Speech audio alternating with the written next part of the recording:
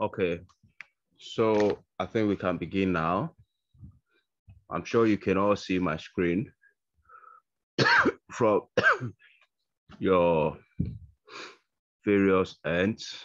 Okay, like I said, it will not be a very lengthy lecture. Now, last week, we ended off at a point where we mentioned that there are issues when it comes to agricultural statistics within the developing world countries, okay? And mainly because of first issues of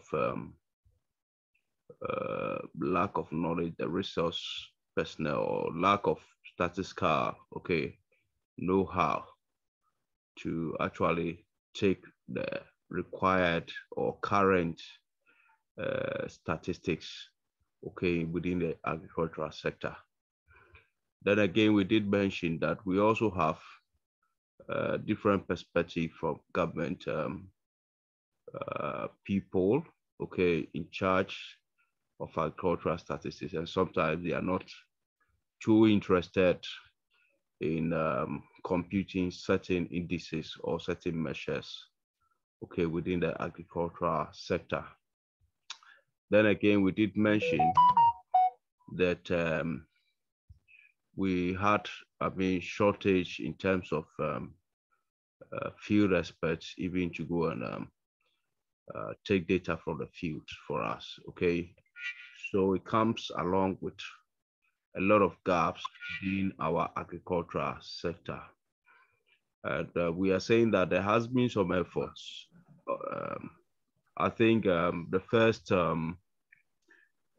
survey was conducted somewhere in 2018, where there was an attempt in Ghana here to conduct the first agricultural census, okay, to know exactly the lands we have and to know the farm holders of those various lands in our borders or our country.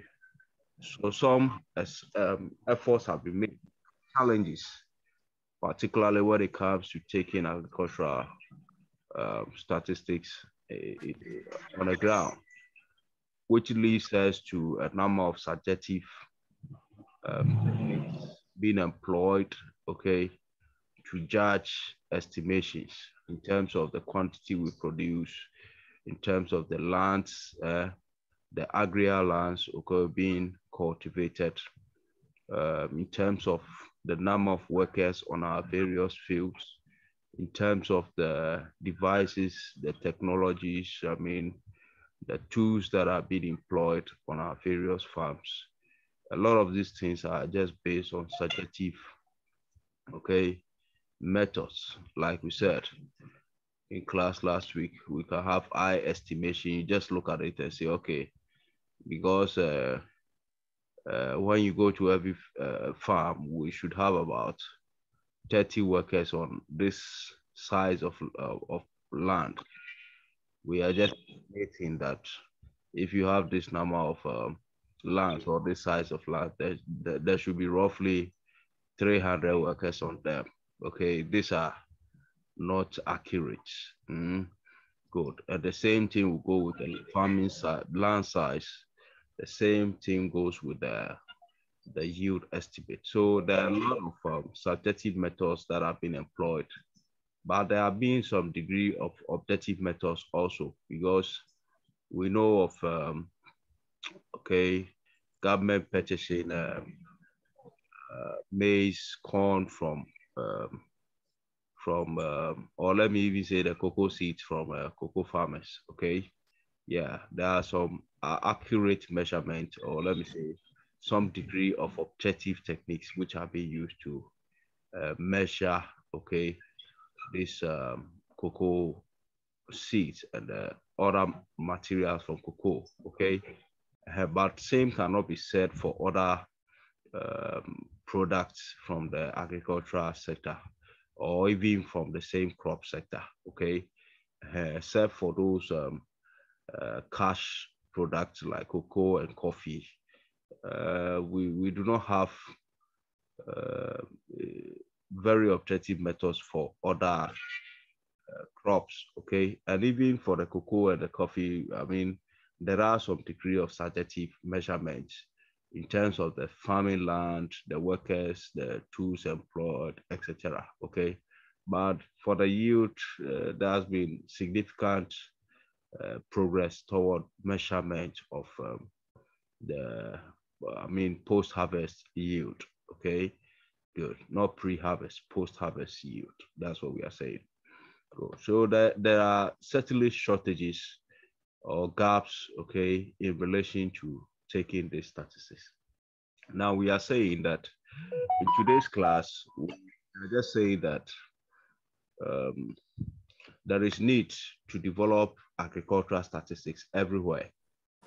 It's not only in developing that we have such problems, but everywhere there are issues with agricultural statistics. And basically because statistics needs to be improved or okay, and like we have said, the tastes, I mean, choices of people vary from time to time, which means that crops that are being produced from time to time too are being changed, which essentially also means that statistics will over the years or over the decades need to be revised, okay, and techniques needs to be revised. So everywhere, as long as we are producing some agricultural products, there need to be what, some upgrade,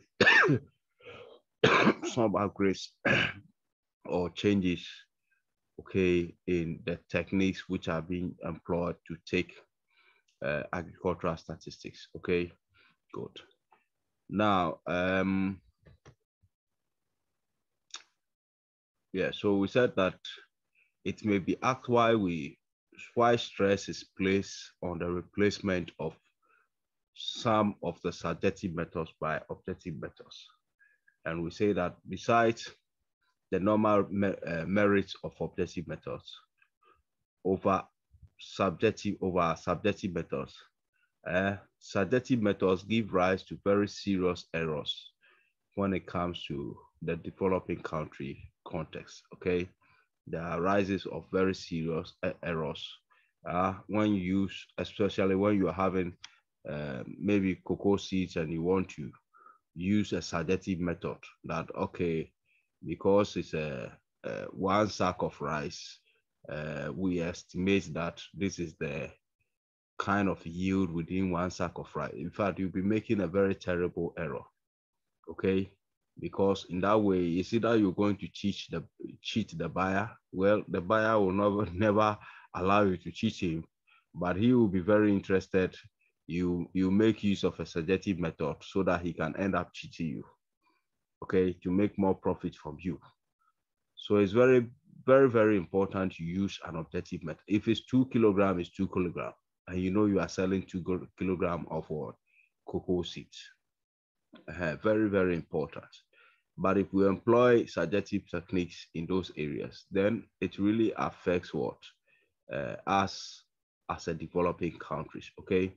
And again, that also brings to fore, you remember some few lectures ago, I did mention that our total area for farming, crop farming, okay, is equivalent, more or less equivalent to the total area in India.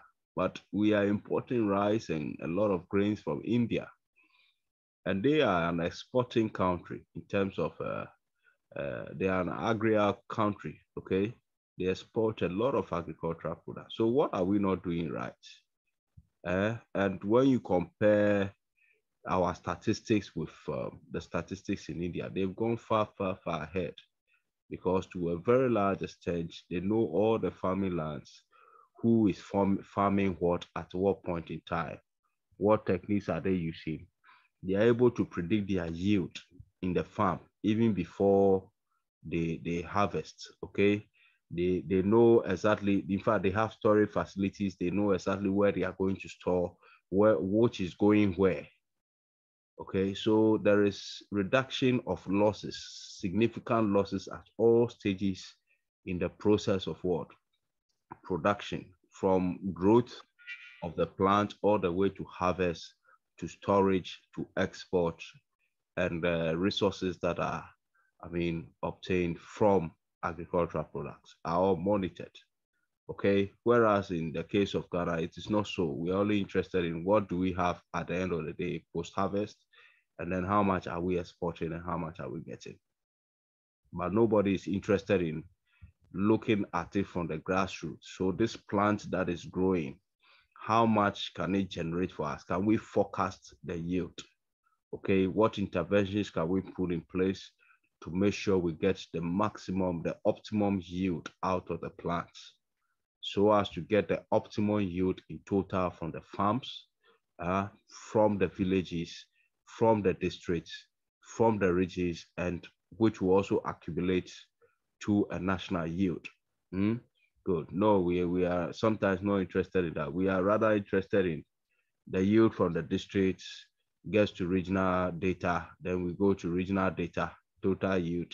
We export everything and then get our export total data, but we are not looking at the nitty-gritties and trying to employ mathematical, scientific techniques to improve upon yield, improve upon workers, and run estimations to know exactly what we need and what is, falling short within our agricultural sector. Okay, another point is made here. It says many small stakeholders lack sufficient education. Give me a minute. Let me just project.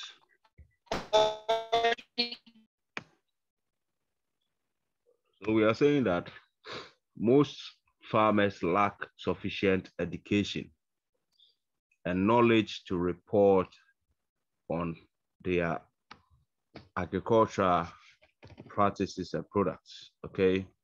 And it will be necessary the state provides what? Officers to assist them or to even collect data from the field. So if you ask them to provide you information on what is happening in their farms, accurate information, you will not get it unless the state employs somebody who is an expert or who has the expertise in that area, okay, to go out there, run the measurements to know exactly what quantities we have there, instead of using subjective techniques for analysis and for overall calculations. Cool. Let me move on.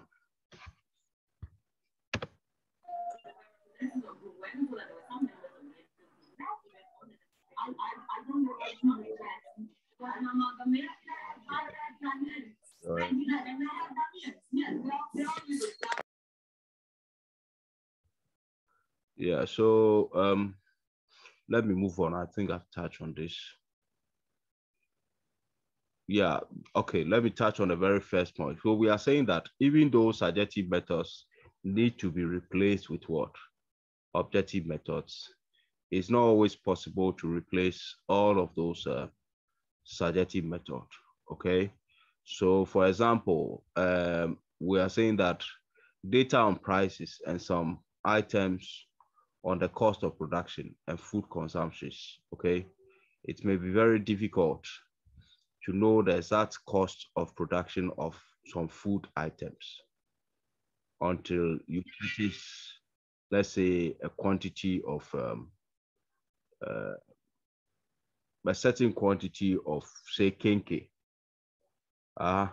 It will be difficult for the farmer or for the producer of that item to tell you how much the actual quantities that went into the kenkey, okay, will cost. The only cost you can have is you have measured 50 grams of kenkey and this is the price of it. So sometimes you have to purchase those materials or those farm items to know the exact cost of it. That is the method that the Statistical Service uses when it comes to consumption prices. Once they get to the market, you can't just get out there and ask the market women to give you the prices of their foodstuff. sometimes when, and though they've been pre-informed, and it's a selected market, and they are aware that from month after month, statistical service will be coming. Sometimes you may get to the same vendor, and you want to buy something, but that you want to find out the price of something, but on that particular day, nothing has been bought. Okay, so you don't want to be coming in and asking people what are the prices. They may end up misleading you. So if you really want the actual price, they have a standard measure. Okay, so they will do, let's say for example rice. We have standard measurements. So once we put the kilo down, the kilogram down, you fetch rice to a tune of 1 kilogram. Then you ask, okay, how much is this? The market woman tells you, okay, this is going to cost about 20 or 30 Ghana cedi. And then you pick your kilo away, pay the person. So then you have accurate statistics that 1 kilogram of rice is going to cost this particular amount. Okay, good. But if you don't do things that way, if you don't buy some of the farm products, it becomes what? Very difficult to know the exact price of it. Then, having said this, it's very easy thinking that buying the farm products and getting the prices is an easy procedure. But you see, we are talking about over 300 items which you need to what? Get, okay, to even get your, we are, in the case of the Ghana Statistics, we are just talking about CPI, Consumer Price Index, just one index, one statistic. You get it? So to produce just the CPI, you can imagine going to buy over 300 items before you produce your CPI. So it becomes very expensive. Again, the worker who is going around the various farms, you need to fuel, you need to pay for all the transportation costs. You have to, pay this worker. And then you also have to purchase items just to produce what? Consumer Price Index. That is one index on agricultural products. So it becomes quite expensive when you look at it as a whole. This is just one index, one statistic on agricultural products. So it becomes quite expensive also when we are producing agricultural statistics in developing countries. The more reason why agricultural surveys are sometimes very difficult. Okay. Now moving on. When we talk about agricultural statistics, what are we talking about? We are saying that there are different statistics, okay? But basically, FAO classifies 10 main statistics, okay? Areas, let me put it, areas of computation, statistics under various areas, which is captured once we are capturing or we are talking about statistics in every country, okay? And these 10 areas, the first one is the number of agricultural holdings and their principal characteristics, okay? So when we talk about agricultural holdings, where are the farmlands and who owns the farmland? That is what we mean, okay? Then if we are talking about who owns the farmlands, then we also have to talk about, first of all, what is the size of the land, okay? What is the form of the tenure? Is it a rented land? Is it a family land? Belongs to the people forever? What type of utilization? You understand? Are we using it for cocoa production? Are we using it for temporary crop? And if temporary crop, what kind of crop? Is it horticultural, where we are looking at vegetables and all that? Then, so these are the things we talk about when it comes to number of crop holdings. So we need statistics in these various areas, okay? All under agricultural holding. That is the first categorization.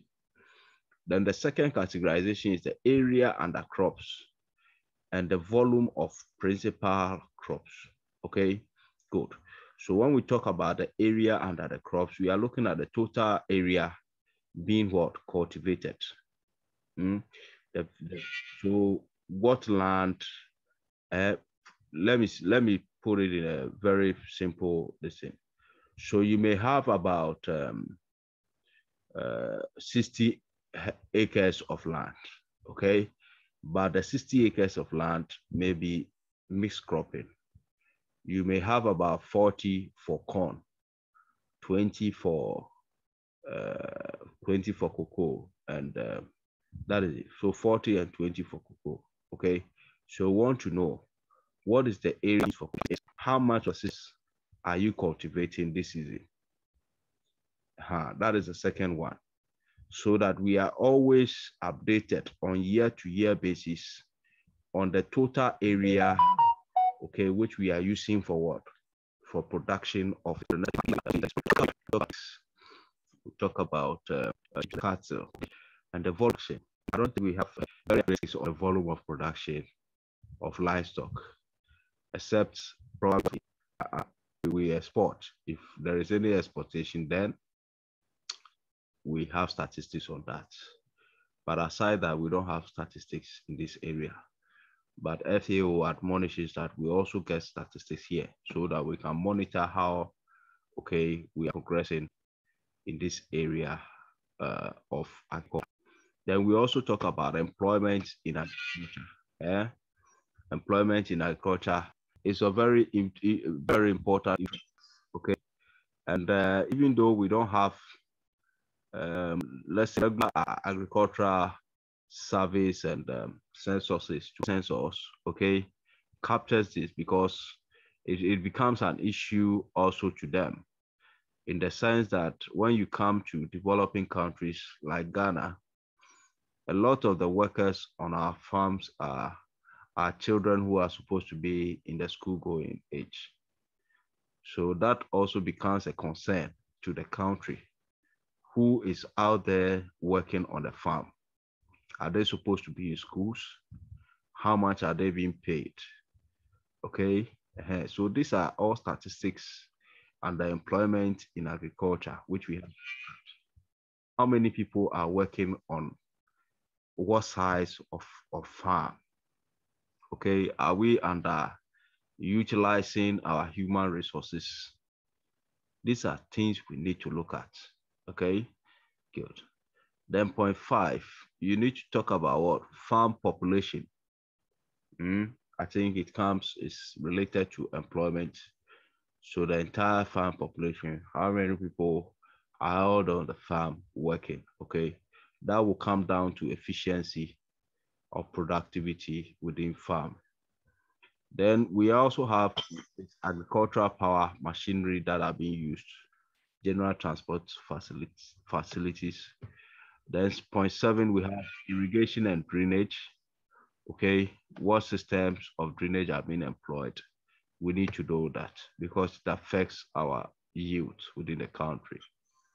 Point 8, use of fertilizer and soil dressings. Okay, I think that is very clear to us. Supply of fertilizers, what type of fertilizers are being used?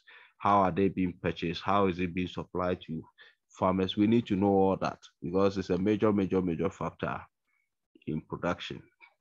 Then we also need statistics on wood, fisheries products obtained from agricultural holdings. Very important. Timber, lumber.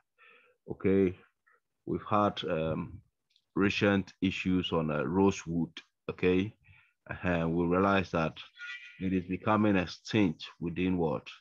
Globally. Okay, so there have been serious laws banning the cutting down of rosewood. So we need statistics in this area, else we'll end up cutting our woods, and by the time you realize some plants are extinct in the world, we will not find them again, even to plant them. The same thing goes with the fisheries. If we don't take time, some fishes will be eradicated from the world and we'll never see them again, okay? When you watch documentaries, I remember some time back, I was watching a documentary on how the deep sea farming was affecting, and not only deep sea farming, but deep sea farming and the global changes was even affecting the coral. When we talk about the coral, we mean the plants and those animals deep, okay, which forms the covering for the sea itself. Good. They are also very relevant toward the survival of the fish systems. Coral dies out, then it means that our fishes are dying out and we are going to have a problem. So we need statistics. You see, we don't even have information on this coral in our country. We don't even have information on our fisheries. It's just recently that we are very interested, and we have to come in with some policies to prevent the farmers from fishing in certain periods of the year. But even that one too, we come in with a lot of political matters. Okay, good. Then point 10, we need the extent to which agriculture is associated with other industries. Very important. So how is the agricultural sector feeding into our industries? Okay. What materials are they producing? How much are they producing? And how relevant it is to the entire country. So these are the 10 areas in which FAO requires that we produce statistics on. So any statistics in these areas are always very relevant, and countries need to meet these targets to get statistics covering these various areas. That gives us a true reflection of how agricultural statistics, okay, is running within a country. Now, moving on, these are key things we need to talk about, some key definitions. Now, I did mention that there are two main types of crops. I did mention the other day and I explained to you. We have temporary crops, we have permanent crops. Permanent crops like coconuts, okay, like palm tree, which grow for many years. Then we also have temporary crops like the ones we always harvest, okay, from time to time. Good. Now we are saying that agricultural production, temporary and permanent crops, as well as that of livestock and livestock products, are all part of agricultural production. Okay, good. Now in estimation of crop production, here we are focusing on crop production. Okay, so in the previous slide we said we need statistics on various aspects, including livestock. But in this slide, we are coming down to crop production, statistics on crop production itself. Okay, and for this lecture and the next 2 to 3 lectures which we'll be holding in class, our focus will be on crop production. How do we obtain the statistics for crop production? Good. And we are saying that there are two main areas when it comes to the area of crop production, which are of interest to us. Okay. The first area is the area of, or is statistics on the area that is being cropped. The area that is being cropped. So when I say area that is being cropped, I mean the cultivation area. Not necessarily the size of the farm, because the farm might be 60 hectares, but you are farming on only 30 hectares. Okay, so we are interested in the area that is being farmed on. Good, that's the first point. And then the second point is, what is the yield rate from the farm? Okay, the yield rate. Yield rate is different from the yield. You understand? The yield rate is different from the yield. We are looking at the yield per the farm, or the yield within a particular. So it can be rates in terms of the land cultivated and rate in terms of the time. Okay, But usually here we look at the rate in terms of the farmland which was cultivated. So let's say Kojo has a farmland of 30 acres of land, produce 300 kilograms of maize. Ama also has 30 acres of land, produce 500 kilograms of maize. You see, the rates in Ama's farm is going to be higher. It means that they are producing more, given what land size. So there will be need for further what studies or further investigations to know what methods are being employed, okay, on Ama's farm. Why is this so? Okay, so that we see best practices to improve others. So we are always interested in statistics. We talk about the yield rates, okay? And having mentioned yield rates from my explanation, the rate comes with the yield and the area. So if you don't get the area, you cannot estimate the yield rate. You can estimate yield, but you cannot estimate yield rate. Yield is the quantity of food that is produced, or crop product that is produced, okay? But then is with respect to the area on which it was what? Cropped or produced. Good. And this goes for both temporary crops and permanent crops.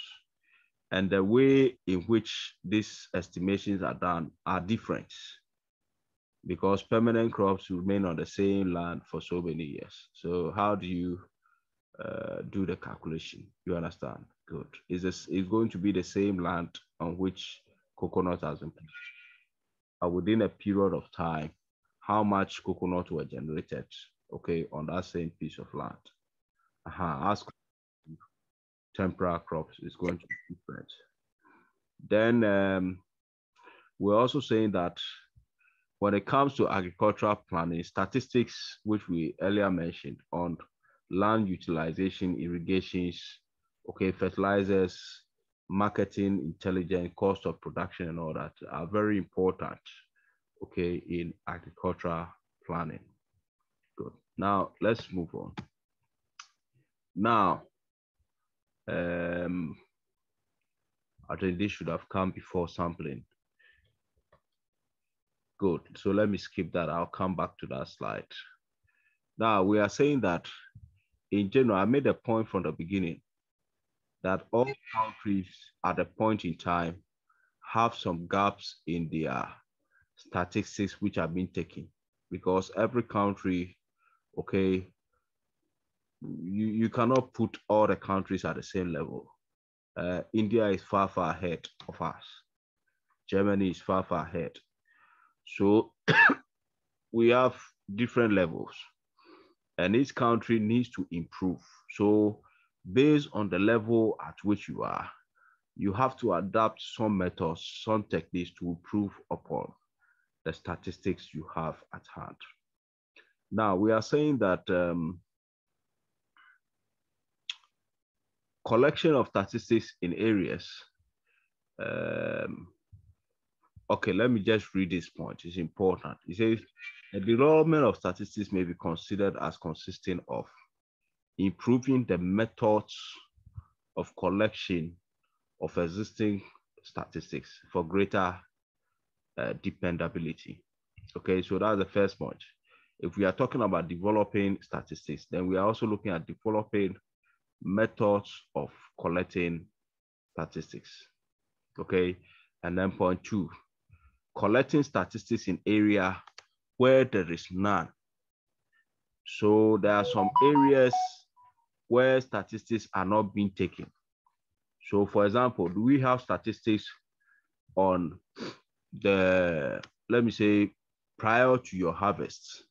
Okay, what is the sizes, the average sizes of, let's say, corn, or the average sizes of watermelon? Yes, of the plant itself. We look at the statistics of the plant before they start fruiting. If we're able to get statistics on this, then we're also able to run You see, we as statisticians and mathematicians should be able to run some correlation analysis to tell whether there is going to be a high yield, okay? The size of the yield itself, we should be able to predict it as mathematicians. But because this data is not available, if you try going out there to run any kind of modeling or analysis, it's going to be difficult because nobody is taking that data, okay? So you'll be limited to the data that is available. You are forced to use the data that is available from the various ministries and various offices. So we need the data in areas where there is no data, so as to fill gaps in existing data. Good. So development of statistics looks at what? Improving upon methods, existing methods, and also taking data where there is none. Now, moving on, we've talked about, okay, so here, let me just talk about this point. We are saying that, so if we're talking about development of statistics, then basically they are in 3 stages. The first point is, okay, let me come. It says countries in developing world are in different stages of improving their statistics. Okay, some countries are still using subjective methods, whilst others are using a combination of subjective and objective methods.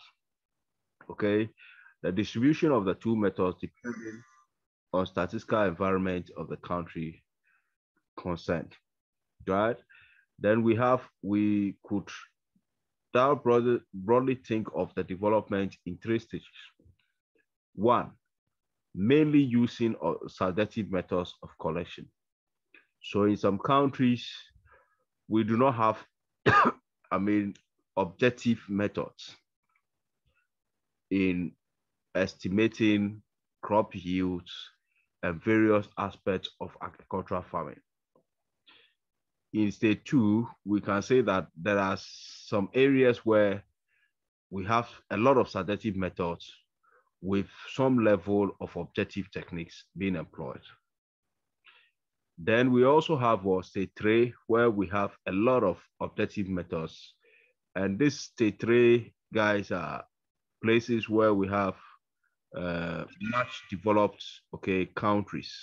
Like in Germany, you have statistics on virtually everything. Scientists who are checking everything on the farm, okay? In India, we still have some subjective methods being employed, but a lot are objective methods. So we can say that India is still in stage 2, okay?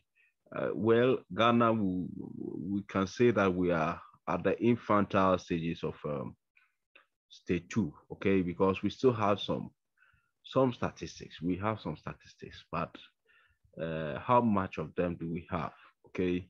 There are a lot of gaps which needs to be improved. Now, having said that, I will pass on this slide to you for you to know, because these are things that you need on the field as a statistician. So if you're employed as a statistician in the agricultural field, what do we do when there is somebody is at stage 1? That is where only subjective methods are being used, okay? Now, there are priorities you need to give to yourself, and these are some of the points I've enumerated here, okay? So if there is no data available, then it means that you need personnel, trained personnel in that area, okay, to help you to take some data, especially in the land being cultivated, okay, who owns the land, what are being cultivated, okay, and over the subjective methods will be relevant, because you need an idea. If there is no information, then you may start with what? Subjective techniques, okay? But let field experts who have the knowledge go out there to collect the data. So you may have to sacrifice some money, okay, to get people out there to take the data for you. That is for stage 1. When people are stage 2, because you now have stage 2 means you've taken you've gone past stage one. So you have an idea of what is happening on the ground, rough estimates, okay, of the total land size, the farmers, etc. So this time around, you have to sit down and prioritize, okay? You have to prioritize. I have little resources as a developing country. Now I need some statistics. Which ones are going to be very relevant to me as a country? Okay, then you decide. And in doing so, you see, usually we are interested, for us as developing countries, the reality is we are interested in how much are we producing. Okay, that is the first priority. But somebody will tell you, hey, how much you are producing is also dependent on the process. So if you produce, yesterday I was listening to a discussion on TV, okay, where the man was talking about post-harvest losses, okay? So if you are producing close to 1,000, and he did mention specifically that we lose about 10% of our corn yield, okay, in post-harvest losses. So if you are producing 1,000, okay, kilograms of corn, and then through the process of processing it or storing it, once you pick it from the farm, threshing it, you lose about 10%. 10% basically means if you harvested, let's say you took 100 corn, you broke 100 corns, pods from the tree. Then at the end of the day, you let 10 drop on the floor, okay? And it's gone. You only have 90 left. And this 10 can make a lot on the national level. So what we are saying is, even though all these things are important, currently, or the situation on the ground is, we are usually interested in the yield, okay? And when it comes to the yield, our priority is also, or should be, on the yield rate, because it's not just about yield. If you're just going to talk about yield, you realize there will be a lot of gaps, okay, in your computation. Where is the gap coming from? You realize that somebody producing corn in Accra would be yielding differently from somebody producing corn in the Eastern region and someone producing corn in the Western region. So if, as a serious country, if we are really interested in optimizing our corn yield, then we later will want to find out what is accounting for the different rates, okay, instead of the yield, the rates. So if, let's say in Accra, the total land size is maybe 200 kilometers square, and we are producing 5,000. And you go to Eastern region, and we have 200 kilometers squared land, is giving us about 15,000. We need to investigate. Okay, is it the farming techniques, or is it the area, okay, within which we are farming that is giving us a high? If it is so, the measures should be put in place to optimize the process. Either we are going to do all corn farming, okay, in the Eastern region, like is that, okay, all rice farming is done somewhere, India and China. That is what they do. Okay, so if Eastern region is going to give us optimal yields for our corn, then let's move everything there. You get it. So our yield rates are important to us than just the yield. I mean, just getting the yield doesn't really make, I mean, much. We will be losing a lot. We'll be losing a lot in terms of how much are we losing after even production, after yield, how much are we losing? Post-harvest losses, processing losses, and all that. We need to have indicators which will measure this one. But in the first place, like we are saying, because we are developing the statistics, yield rate becomes important to us. And then what you have to do first is you have to, because you are allocating resources, okay, in producing the yield rate, means that you have to get experts, field experts to go out there to the field to examine exactly how much is being produced from the field. You understand? And in doing so, in fact, you need two statistics. You need the accurate statistics on the area, and you also need statistics on the yield. But it becomes practically, when you go to the ground, it becomes difficult to measure the exact area as well.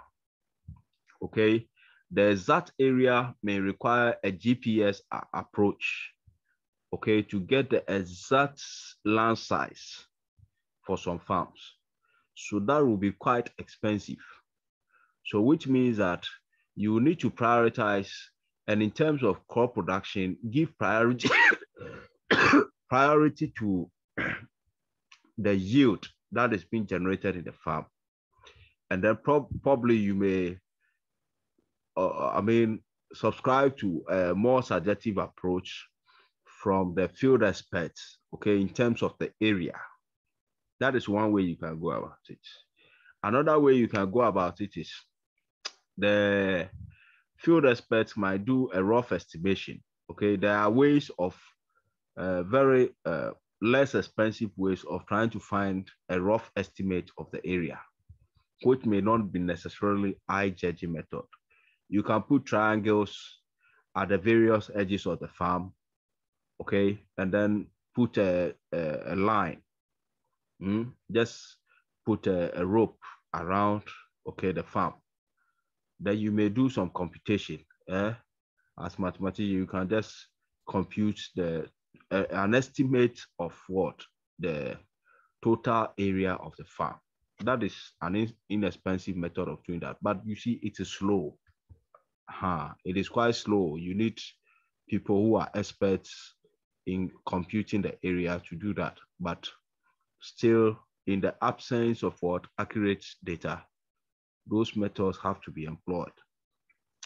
Then we also say that if there is a case, like in the case of production or processing of materials from the farmlands, if you have a more organized sector compared to a less organized sector, you see, the organized sector, it may be private, and they will naturally be taking data on the number of eggs they are producing, the number of crops they are producing, the quantities, and so on and so forth, how much they are exporting, how much they are selling, and all that.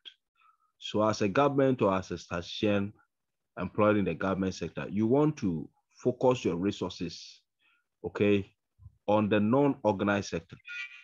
You want to understand, get some accurate statistics on them, okay, rather than trying to waste resources on a sector that is already organized. They are organized in terms of taking some data in their area, okay? So you concentrate more attention in getting information, okay, accurate information from the non-organized sector. Okay, so if you are going to sample or you are going to allocate resources to get corn yield or harvest from those farms, focus your attention on what? On the non-organized farmers. Go to those small-scale farmers, those villages where they do not really have real people to take data at various stages of crop production for them. So, which means that priorities need to be made, okay, at every point in time. If we are developing our statistics as statisticians, okay, priorities certainly need to be made. At one point in time, you may have to decide where I'm going to take my objective statistics as compared to the subjective, okay, and then what, okay, to take the objective method or as compared to what? The subjective method. Okay, this also talks, the next point talks about what? Funding of staff, okay, to produce the objective method. Now, in the third stage, in the more advanced countries or those who are very advanced, there is nothing more to do. Once you have a lot of objective methods, what we can do is to go further and use more scientific methods, okay, in trying to predict our output. Then somebody might ask, why do we have to go through all these things? At the end of the day, is it not just planting the crop and getting your yield and getting your food? No, it is not so. How can you also plant and then lose half of what you are planting? Yes. Somebody will say, well, I'll just be careful. Careful in what sense? If you don't have data to be able to tell, okay, within June, July season, we are going to have an outbreak. It's likely we can have an outbreak of army worms, okay? Or we are going to have changes in weather patterns, so rainfall may not be constant. So we need for you to put in necessary measures. At the end of the day, you plant and you realize that you have wasted your effort. You may not even realize enough money to pay your workers. You see, so this is what we are saying. If indeed we are serious about, agriculture, then we need data at various stages. And these data don't just come. You have to develop them from one level to the other, okay? If they are not available, start with some subjective methods from experts' point of view. Then record those data. Make it a point to have it recorded, okay, so that it becomes a national information. Then we build on that from one stage to the next stage. Then once we get to a very final stage, which we are not there yet, we can be doing more scientific approaches. So you can pick, say, a farm, get some sensors to be measuring the crops, know exactly what is happening. In some farms in China, in Japan, in Germany, okay, you even have sensors in the ground checking the humidity level in the soil, okay, and then they determine when irrigation should be done. Nobody goes there to water, you see, and you don't water the farm when there is no need. All of these things are remote controlled because the computers have been programmed to know that when the size of the farm is like this or humidity level is at this level, this is what will happen. So, ABCD must be done. And by the time they finish, they have a very small farmland, but they would have produced over 10 times and 20 times more than you with a bigger farm size. Okay, so these are very important, helping us to develop statistics and then how to go about them from step to step is very important. Now, the next point I'm going to touch on will be data collection teams, okay? How we actually collect data, okay, from various surveys in the agricultural sector. But I know as statisticians, we've all done something on data collection, okay, and the data collection methods. And like I said, what you do for me is you go and do some reading. I'll touch on some few points, but I don't intend to take you through those techniques. You know them already. So I'll give you the slides, you go and do further reading. And then I'll give you a follow-up and assignment to ensure that you read. A follow-up assignment to make sure that you read before you come to class next week. Maybe next week's class, we should have a presentation on data collection methods. These are things you know. So once we have a presentation, it shouldn't be a problem. So course rep, I'll work with you. We'll have to group them, the class into, let's have 5 groups or 5 or 6 groups. We are 18 or so 22 in all. So we'll group in 5 or 6 groups. Then we'll look at the data collection methods. Once we get to class, everybody will come and present. before we continue the class. Now, before we do that, let me touch on these keywords. When we talk about sampling design or sample design, okay, we say in sample studies, we have to make plans regarding the size of the sample, the selection of the sample, collection of the sample data, and preparation of the final results based on the sample study. The whole procedure, okay, procedure involved is referred to as what? Sample design. So when we talk about sample design, we are talking about what is the size, sample size? Where are we selecting the sample size from? How are we going to select it? Okay, and then how do we prepare our results using the various samples that we have collected? Then the next thing is a sampling frame. The sampling frame is just the list of all units in the population, okay, with that particular characteristic. So let me read everything, then I explain. So it says a unit of population is a relative term. The sampling frame contains all the units of the population. It is to be defined clearly as to which unit to be included in the frame. Okay, so if we are talking about cocoa farmers, not all farmers are cocoa farmers. So if you are designing a sampling frame for cocoa farmers, make sure you don't include farmers who are not cocoa farmers, even though they may all be cocoa farmers. Even though they may all be farmers, not all farmers are cocoa farmers. So you need the exact list of farmers in cocoa farming, okay? But of course, you and I know that there are challenges when it comes to this, okay? Because a lot of our methods are subjective techniques, okay? We do not have exact figures on all cocoa holdings. We do not have exact figures on all maize holdings. We don't have exact, figures on the holdings of the various agricultural lands. Good.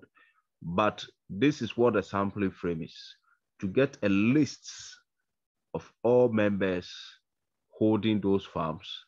And sometimes because you may not get the exact farms and their location, I don't think we have those. We don't have them. It's now that we are introducing the GPS, okay, to take measurement of even our households. But I'm sure eventually, once GPS is in the system, we should have location of farms, okay, within the country. So once we get there, then we can have a complete list of all farms. But as it stands now, for this country, we more or less depend on what the farmers themselves, the holders of the farm. So if it is farm A, we refer to farm A using what? The owner of farm A. You understand? So it is the farm A owner who will tell you the size of his land. And if he gets this wrong, then it means that the size of the land you have as your national record is also going to be wrong. Okay. Now, this is just a summary of the sampling methods I expect you to read on. And there are basically 6. That's why I said we are going to put ourselves into 6 groups. I'll employ the course reps to put you into these 6 groups. Okay. And let me know when you are done. So next week, group 1 is taking the first, group 2 is taking second, group 3 is third, and it follows accordingly. Okay. You are just going to talk about this sampling techniques and try and link them. Maybe let me push you to do some reading ahead of the class. Read on how they can be applied in the agricultural sector. okay, before we come to class, God willing, next week. Yeah, on that note, I'll bring to a pause, okay, my presentation here and take some few questions from the class if there are any.